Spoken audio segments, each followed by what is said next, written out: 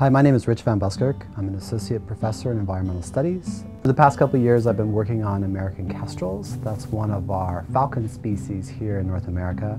In fact, it's the smallest falcon that you can find in the U.S. And this little bird's pretty common around forest groves, so it makes it a real ideal study species to work with. This past summer, I had a team of 2 students who joined me to go out and capture birds, band them, and in this case, for the first year, we outfitted them with radio transmitters. This allowed us to relocate them relatively easily.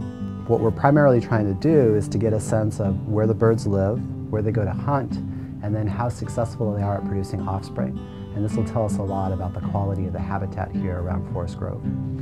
And these bands have lettering that's large enough that allows us to be able to read them once the bird is released from a distance. And when we come back in that same area, we can use our spotting scopes to be able to read that number and identify individuals.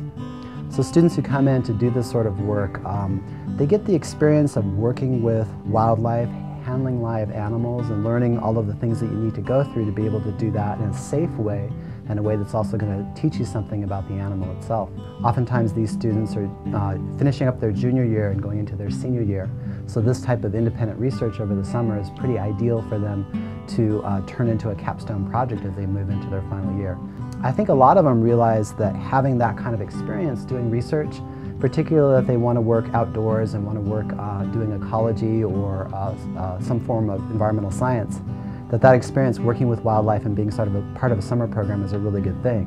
So whether they're thinking about going on to graduate school or they're thinking about becoming some sort of field technician with one of the agencies or organizations that does field research, having that experience, having done research, is really a big benefit for them. I have prospective students ask me often, what is it about Pacific that's really interesting or unique? And I have to tell them that from my own perspective and talking with other faculty members around here, it's really the personal attention that we provide.